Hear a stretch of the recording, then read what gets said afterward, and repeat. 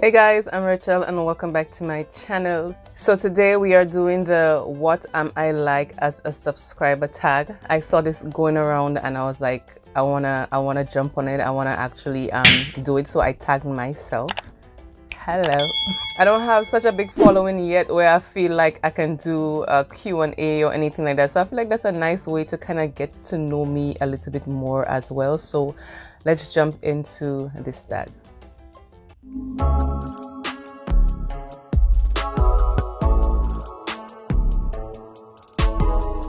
Okay, so I have the questions written down, so let me start. So the first question is, how long does it take you to subscribe? And it takes me a while to subscribe. It really does. There are some YouTubers and videos that I see instantly and I'm like, damn, from the first video I get a vibe. I'm all about a personality. I kind of have to feel connected to you, so I'll watch from the first video I see with some people. I'm like, damn, they caught me, and I'll watch some others and see what the channel is about, and I'll subscribe immediately. And there are others where I probably like their content, but I don't feel like I connect with them enough, so it might take me a while to subscribe. So it really depends on what's out there and the content creator that would sway me to subscribe. The next question is, do you turn your notification bell on? And yes, because if it takes me a while to subscribe to you, or I'm loving what it is you're doing, I want to know when you upload, because I don't have time and patience to be looking for you on YouTube. So I make it easy for myself. So once I'm subscribed, I am turning that bell on because I want to know when you upload. And speaking of that, turn your bells on when you subscribe to me, please. It makes it easier for me, because since you're subscribing to me, you like what I'm doing so far, turn the bell on so that when I upload, you are notified. Okay? Okay, so question number 3 is, do you comment on videos? And yes, I do. It all depends on my mood and where I'm actually looking at the video from, because I can be using my computer or my phone, or I look at it on my TV sometimes. So if I'm looking at it on my TV, I may not leave a comment. If I'm really busy, I will not leave a comment, but I would say I comment like 50% of the time on videos. That's why personality is very big to me, because a lot of times I comment is because of the content creator saying something that I identify to, or it's just nice to hear other people feeling the same way you feel about something, or doing the same things you do with certain things, and whatever the case might be. So when I connect that way, I like to comment. Question number 4, does the make you subscribe mantra sways you to subscribe? And no, it doesn't. But I think it is important to do it, because honestly, YouTube is like the second biggest search engine out there. Google is the first one. And I still feel like, me being a YouTube a content creator as well, and a viewer, and I come across people and stuff who just does not know that they have to subscribe, and who does not know how to subscribe, and it's so weird that they do not know hit the bell and things like that. So I don't think it sways me, but I think it's good to have it, so that people who do not really know what to do when they come to your channel and they see things that they like and they want to subscribe, they will subscribe, and they will know, all right, let me hit this and hit the bell and things like that. So it doesn't sway me, but I think it is very important to have it. Question 5 is, do you watch every video from your sub feed or only your favorites? And honestly, if I'm subscribed to you and I'm hitting that bell, it's because I want to see what you create. So I do have favorites. And when I'm going through my feeds, I tend to click on my favorites first. And then another part to that as well, as you can be one of my favorite, but I'm just not interested in the content that you created this time. So I just would not look at it. You know what I mean? I would look at others that I'm more interested in. And maybe later on, I'll come back and look at you because I like your content and I like your personality and things like that. So that's basically it. I basically watch my favorite topics first, and I go into the others. Question 6. How many channels you never miss an upload for, no matter how busy you are? And like in the past, there has been content creators that I never missed their uploads, but as I got busier, that sort of changed, interest changed and things like that. But off the top of my head, Jaclyn Hill was one of my favorite YouTubers. She still is. And in the past, I never missed her upload. She was one of the YouTubers I'm pretty sure I looked at all of her videos. Pretty sure I did.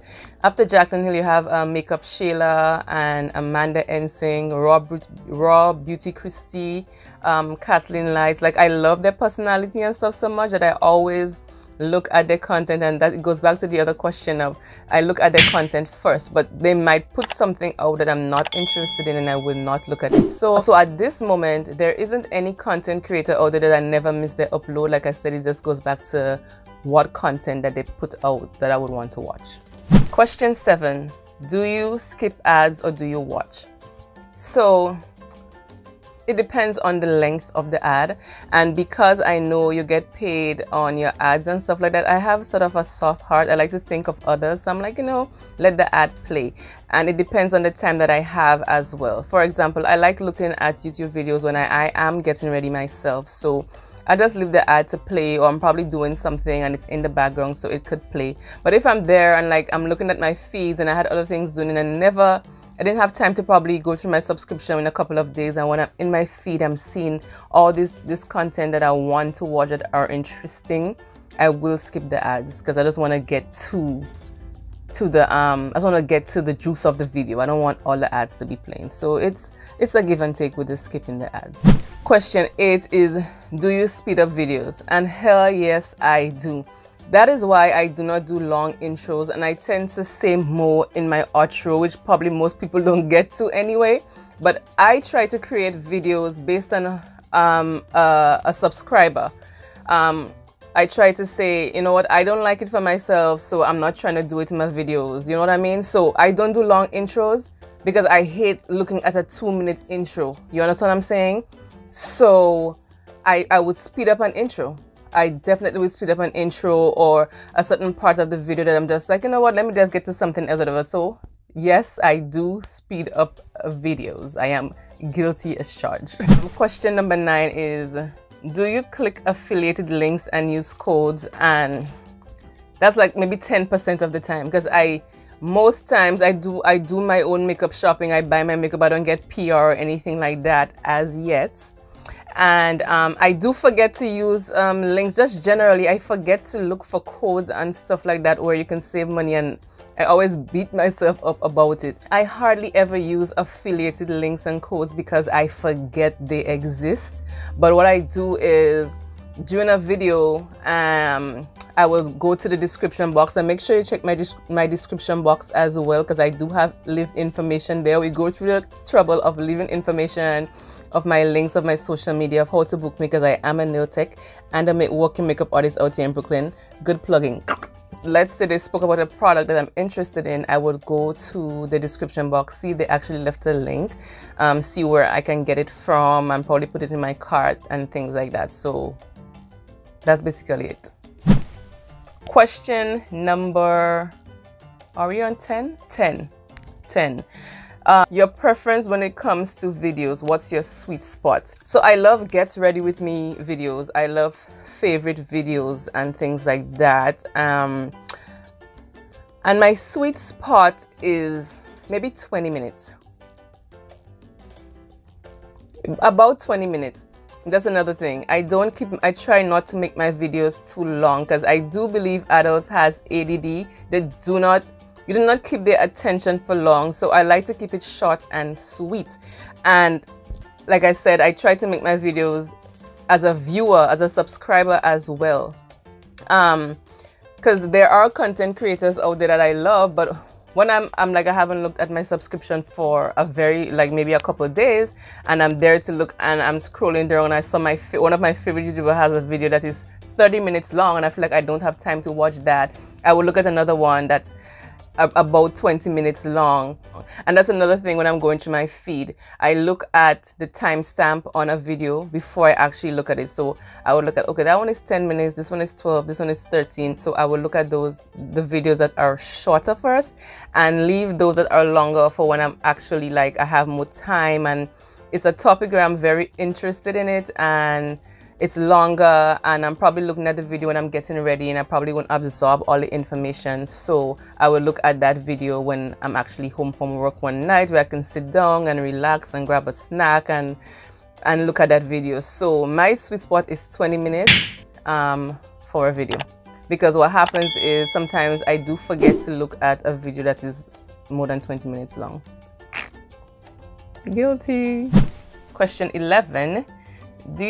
Do you thumbs up videos? Of course I do. I thumbs up videos more than I comment on videos, especially, I mean, once I like it, I would always give it a thumbs up. Like, it takes nothing to thumbs up a video. And I also do it for support, you know, especially I'm just starting off in YouTube and I have other subscribers with me who just started off as well. You know, I show support. It's a way of showing support, and I like supporting others, so I do give it a thumbs up when I know I cannot comment. Question 12 says, do you thumbs down videos? And no, I do not. And I have a video on my channel where I saw a thumbs down and I was like, I got a thumbs down, and it was like kind of exciting to me. Weird, I know, but I'm like, somebody actually didn't like the video. I did not take any offense to it. It was like, somebody didn't like it, whatever. But I don't thumbs down videos, except it is something that is just really against what I believe in or whatever. But I believe everyone has their own opinion and their own views and stuff, and I try to respect that. So in the case of probably someone putting content out there that I just do not agree with or whatever, I don't even comment on things like that, honestly, and I just don't thumbs down needed. It has to be really, really like drastic for me to actually thumbs down a video. I know there are a lot of haters out there who probably do it just to hate, and to be honest, me just getting my first thumbs down never bothered me. I don't think anything like that would bother me, because everybody cannot like and will not like everything that you're doing. So just me being the type of person that I am, I just don't thumbs it down. If I don't like it, I just don't do anything, and I just don't say anything about it. Just leave it like that. Last and final question is, do you share other YouTube videos on your social media? And the answer is no. Speaking of which, share my videos, please. I do not share, and it's not for any malicious reason or anything like that. I'm just like I say, I have so much videos to look at in my feeds that I don't have time to share. It has to be something really, really that caught my, you know, something that moved me for me to share that content.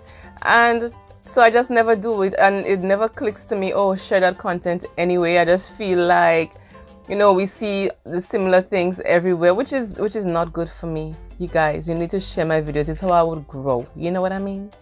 But if I'm not doing it, I'm pretty sure some of the larger followings, or they have people who do it, but I don't do it, and I just forget to do it most of the times.